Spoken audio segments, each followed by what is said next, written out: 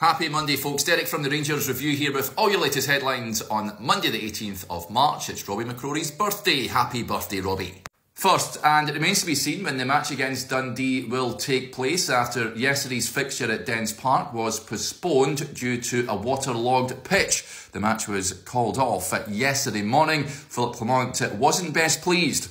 Rangers also released a statement criticising the timing of the call-off and also says it reflects poorly on Scottish football. Diomande has a decision to make with regards to his international future. He's been called up to the Ghana squad. He qualifies to play for the African country as he was brought up there, and he's also been called up to the Ivory Coast under-23s. And Roofe says he'd like to extend his Ibrox stay. His contract is up at the end of the season. What do you reckon? Does he deserve a new deal?